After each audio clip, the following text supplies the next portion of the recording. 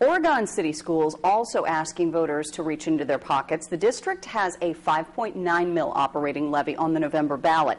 It would generate more than $3 million a year. The district says it has already made 3 rounds of cuts totaling $7 million, including getting concessions from district employees. But they say that is not enough. We've looked internally first. We've looked in the mirror. I think we've made those necessary sacrifices. We're operating on a very lean organization right now, but at the same time, without some additional revenue, we're not going to be able to continue to operate in the black. Here are some of the things on the chopping block if the levy fails. One elementary school would be closed.